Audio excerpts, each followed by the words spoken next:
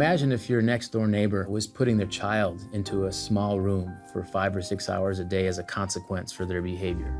And basically that's isolation. Now imagine the response of the neighbors around them, or you, if that's what your neighbor was doing. I am sure you'd be calling the police, you'd be calling protective services, because that's abuse. Now, apply the same rule, the same response to institutions where that happens, days, weeks, months at a time. How come we don't apply that same value to the kids in the juvenile hall? What's changed? They're still children. We're still isolating them. Those youth, they're still kids. No matter what they did, they are still kids.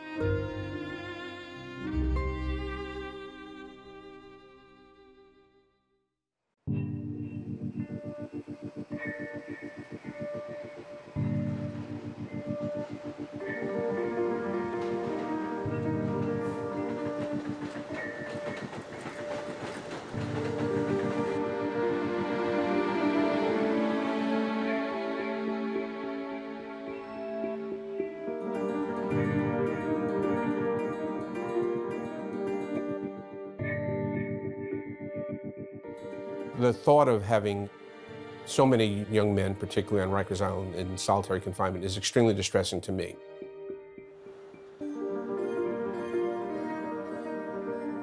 It is a remarkable fact that 27% of the adolescents on Rikers Island are in solitary confinement.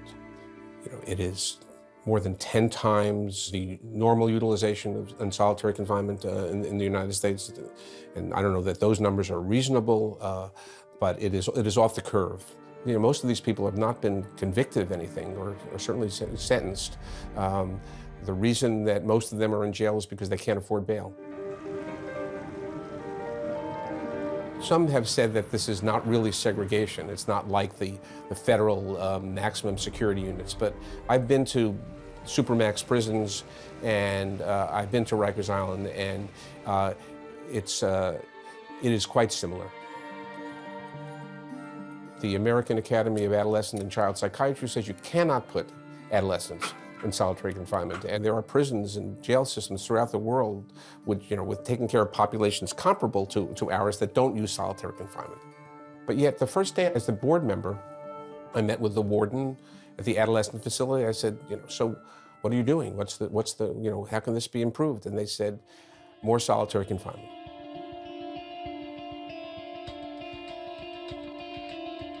Prison itself isn't a suitable living situation, but solitary, the box, is just far more worse.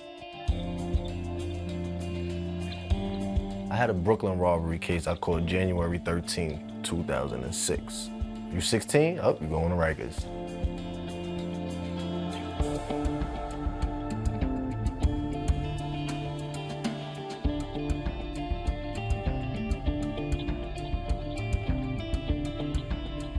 Solitary confinement, the box, I heard, people talking about coming out the box and them saying that they're happy to be in population, and I could never understand that.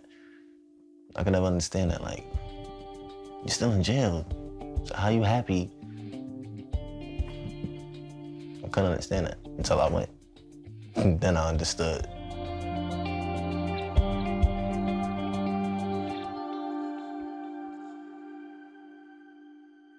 Going in the box, their mind just can't take it.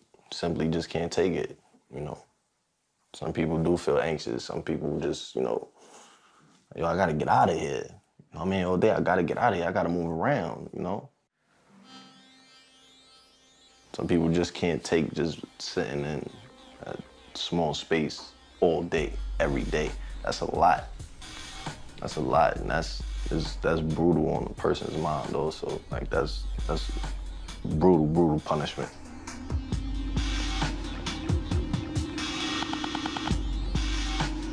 Like, your eyes, start to play tricks on you, Like, you start seeing black dots, and you, like, focus on them. It's kind of crazy. It looks crazy. Like, if I was to sit here and, like, demonstrate it, like, how it used to look, it looks crazy. It's like you see the black dots, and you just focusing on the black dots, and your eyes is just following them around in the cell, all over.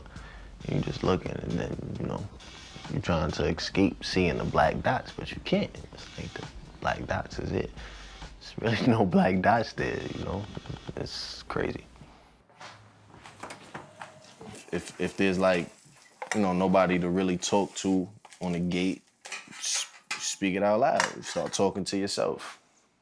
You know, speak it out loud, just start pacing back and forth like, yo, this is crazy. Yo, whoa, yo, when I was in the street, yo, it was real. Yo, da-da-da-da. Yo, damn, son, look at me, I'm in the box right now. This crazy. Yo, yo, whoa. Yeah, but damn, yo, tomorrow, yo, my visit, I can't wait till tomorrow, yo, that's what I'm gonna say. Like, yeah, what's going on? Yeah, and, you know, just, you know, like that. You know, this is crazy. You become loony. Become loony. No doubt about that. I mean, you hear people screaming. Like, you hear people screaming, "Get me the f out of here! Get me out of here!" Kicking they cell door. "Get me out of here! I wanna be in here. See yo, I'ma hang it up." And you become your own worst enemy in a box. You know?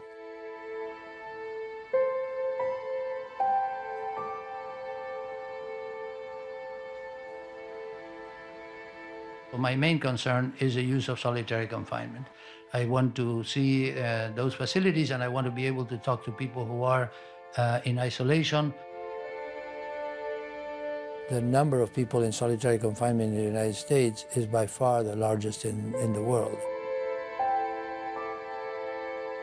In legal terms, the Convention on the Rights of the Child specifically says that solitary confinement for young offenders is prohibited.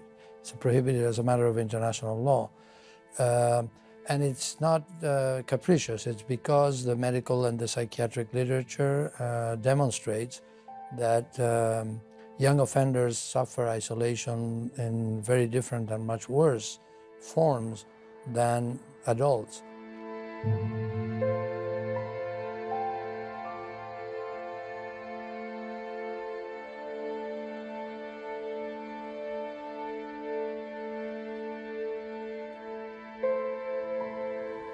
You know, they don't want certain things exposed. They don't want people to see how, you know, these folks are actually living inside.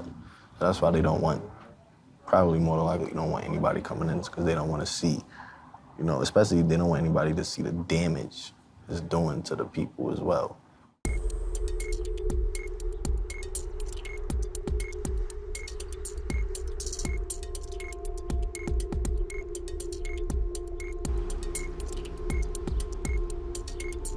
Until you've walked in the shoes of a correction officer inside the city's jail system, please don't pass judgment on us, because you know what?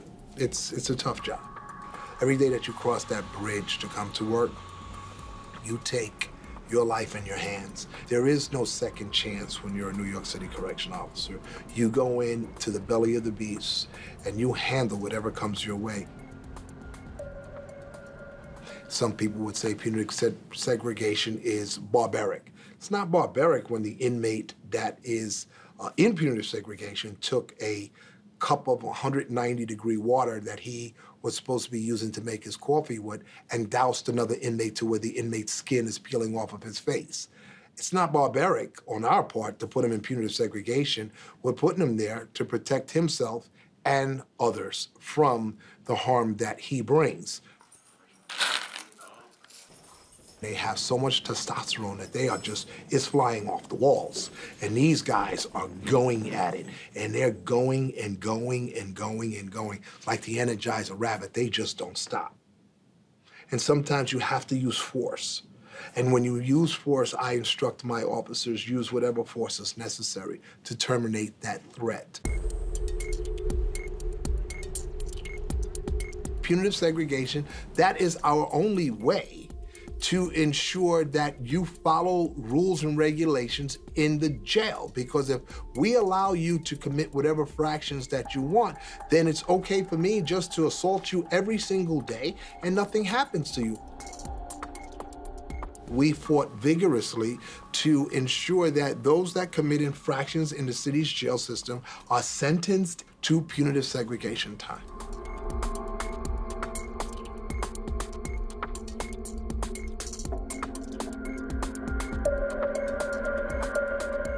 Those are the rules.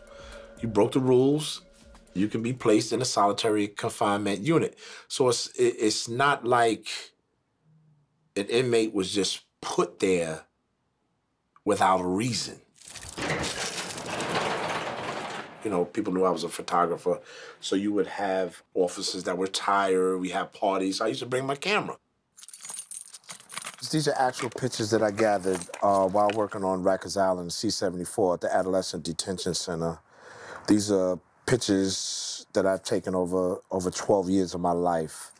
And each picture tells a story.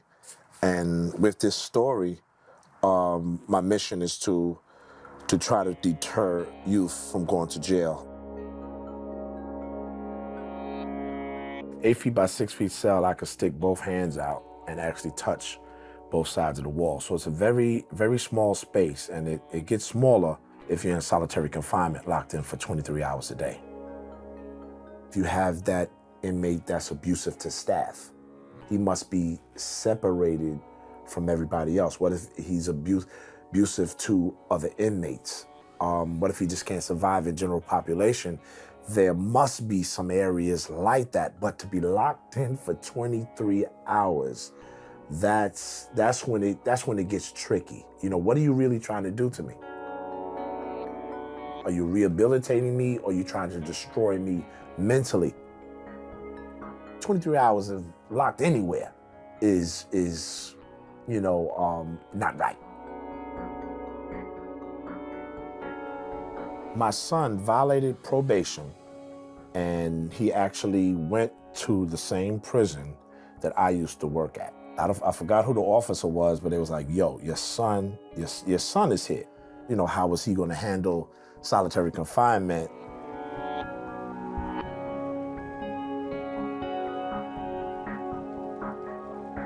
Adults may know how to handle certain situations mentally, but imagine a young child that is locked in an area sometimes the size of a bathroom. How does he mentally cope with that, being in that cell sometime for 2 months, 3 months, 4 months? You know, sometimes, you know, they don't lock dogs up for that period of time. So could you imagine somebody locking a dog up for 23 hours? And you could imagine PETA and all those people protesting, but you know, we can't do that for a human being that's locked up for 23 hours. Something is wrong.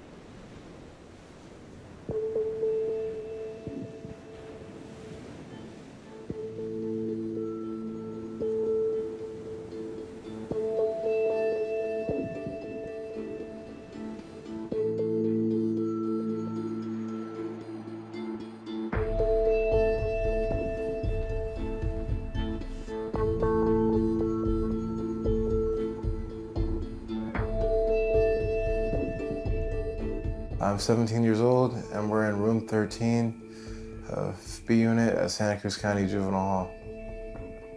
The first time I was here was for assault with a deadly weapon. The second time I was here was for a probation violation. And the last time that he was here, there was an incident where he was assaulted towards staff, and he had flooded his room, and so there's water on the floor, and he had thrown his tray. I was pissed off, so I pushed the staff, and I kind of slipped, and then I got tackled and landed, and they had to hold me, and I was in that face to water, you know. Out of that, he was placed in room confinement, and he was placed in isolation, and he was in the isolation room. He could have been in and out of there for 30 days. We were struggling with him.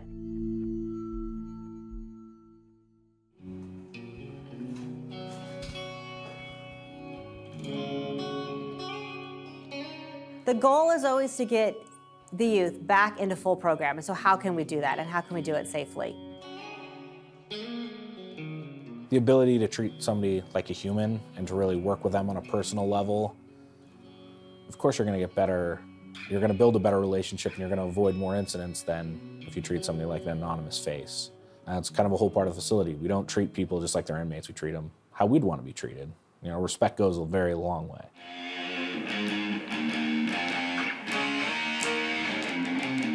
I mean, I was concerned. You're also taking a kid who has a history of violence. He's strong. We've had issues, and basically, you're handing him a weapon. You're handing him a big tool. But staff gave me feedback in terms of no, this is his passion, and he's not going to harm a musical instrument. And so I had to trust staff that what they were saying to me, and that they knew this person. They've gotten to know this individual, and that was true.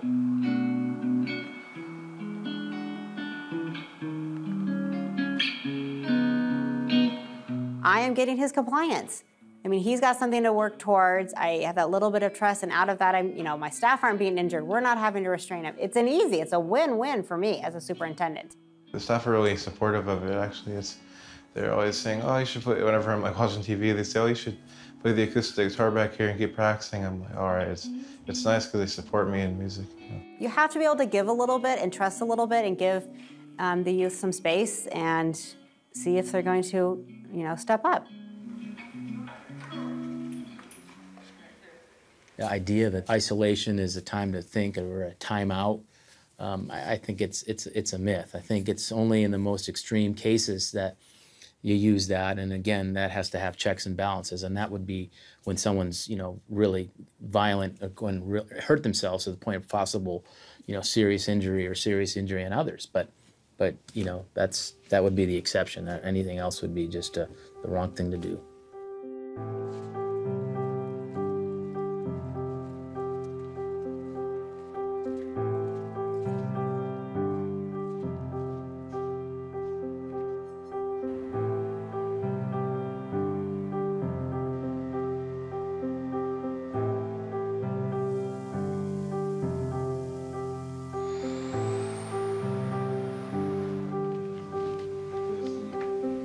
I don't know nothing. I don't know what you doing. I watch TV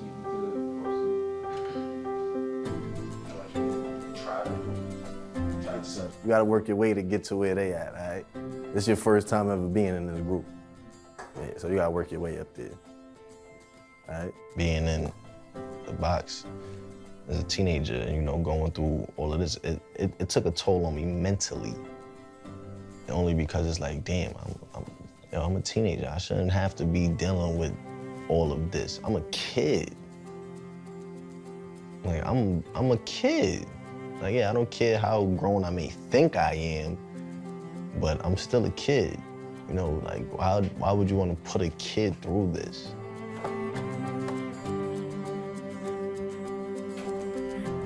I'll explain my experience with my daughter, especially my experiences of being incarcerated, being in a box, what it did, how it looked, also to put them in the mindset of, this is where y'all don't need to land yourself. Daddy already did that. I was there, I saw it firsthand. I witnessed it. I've been through it. Go this way. That way is better. That way, no good.